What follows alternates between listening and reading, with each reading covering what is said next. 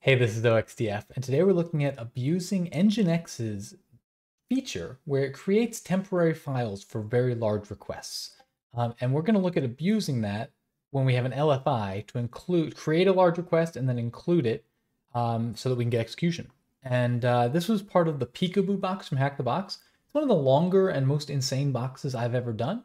So this is just one small part of it, but I will, in this video, kind of introduce you to the LFI that we have and show how we can use this script from a blog post that walks through how to use it. We'll go through the script and then we'll figure out how to update it to work in our LFI, and we'll get execution at the end. So let's take a look. All right, so there's a whole bunch of work in this box getting to the point where I'm going to have this local file include. So you're gonna have to do a little bit of just trust me. In fact, I'll run this command here so you can see it.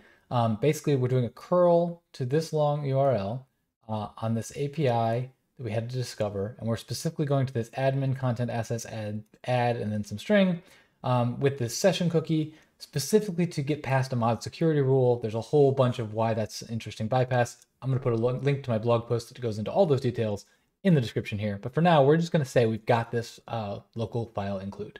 We know it's a local file include because if I include a file that's not real, put some stuff there. Our debug code says it shows it's trying to include regions / dot / blah, blah, blah, blah. So we can see that that is a PHP file include we have here, or at least the error messages are telling us that. And we want to make sure, find some way to leverage from that into remote code execution. And that's where I'm going to turn to this blog post right here. I'll put a link in the description. It's also in my blog post, which talks about a way to do that to abuse NGINX's file upload. The way NGINX will cache a large request as a file while it needs it. And this post goes through all the details of how that works, but there's an exploit script here, and that's what we're going to look at today. I've got it over here in VS Code. And so first we're going to go through it, and then we'll go back and modify it so that it works on PikaTwoo. So let's see, we can get out of here. Sweet. Okay, so we've got, it's a Python script. We're going to start by defining a URL. The first thing we're going to do is find the NGINX worker processes. That applies to this whole section. We start by getting the number of processors that the computer is running, and then we get the maximum number of PIDs that the computer is running. Then we're going to loop over basically all of those PIDs.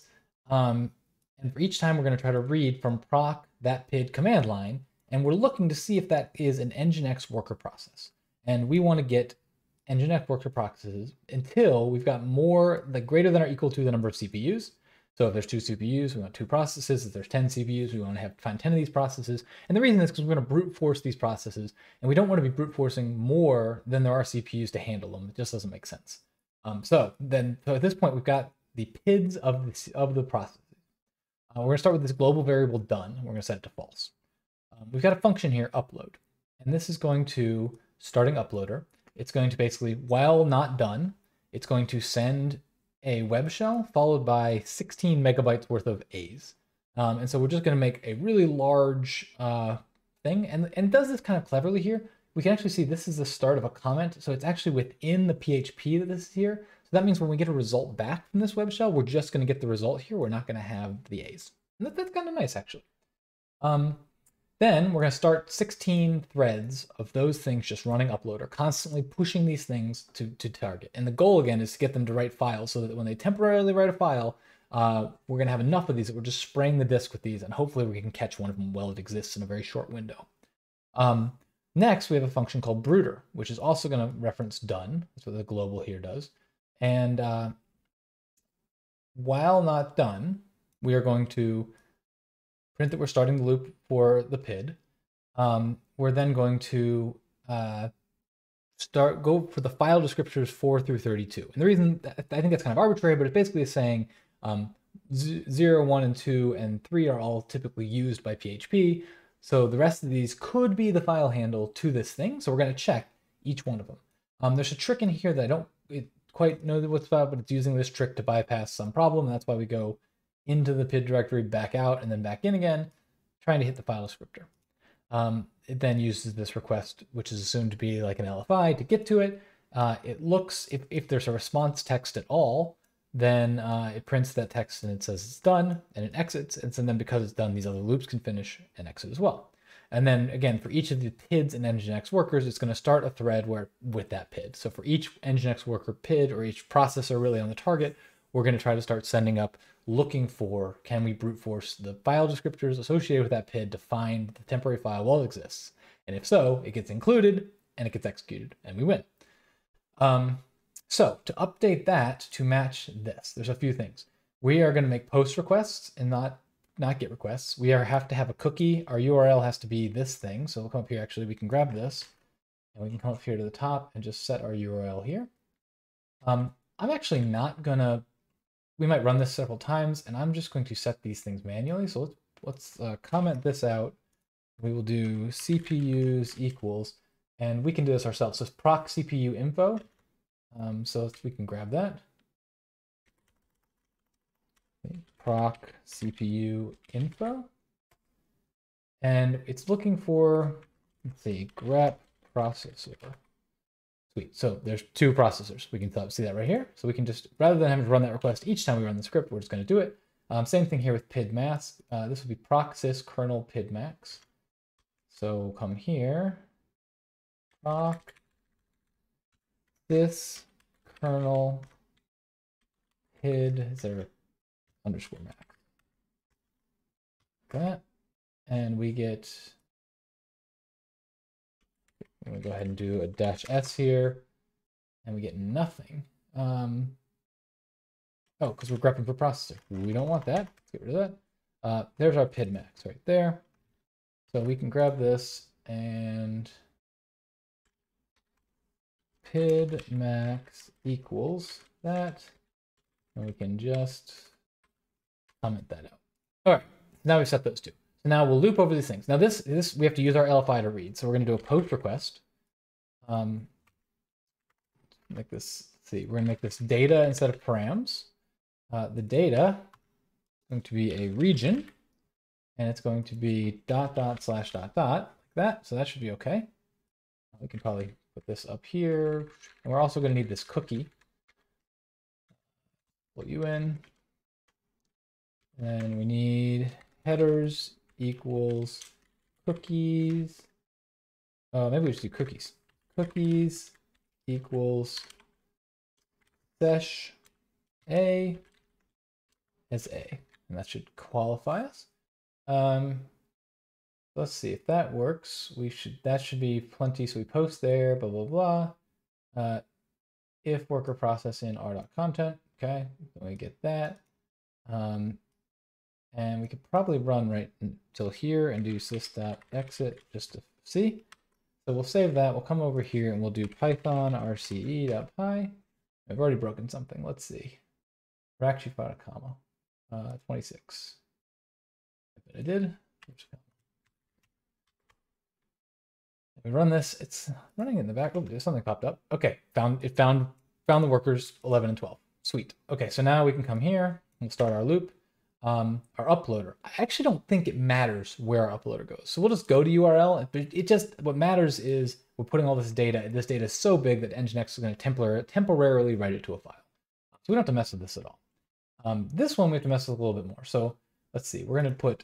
in front of here to get us back to the right path. We're going to make this data is equal to, and it's not going to be file, it's going to be region. REGION, and that's going to be F. For the sake of making things really simple for starting at least, I'm going to just do ID. So now we're just running ID here, so we don't even need this C. And we need, probably make this all one line. Looks not that long. All right, that looks not bad. So there we go. So we're going to do our request.post to our URL with data of region, putting us at this PID. We're going to check if there's anything in our.text. Now I'm wondering, because our error message when we get nothing, is it going to come back? I think this is going to fail. So what we really want to do is put some kind of a trigger in here. FOXDF, like that.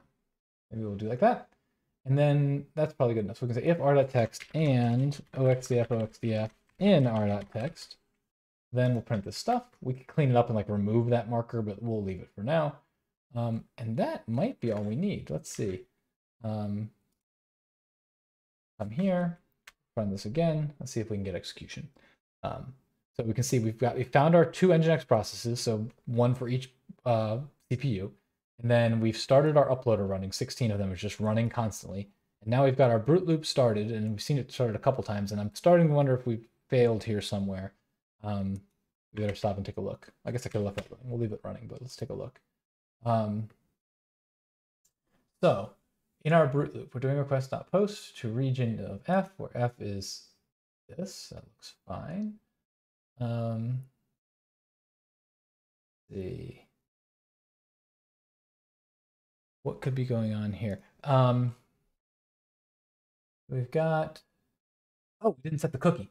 We're missing the cookie, so we're not going to get it because of the cookie. So we can do cookies equals, and we'll just grab this from, where do we do it? Up here.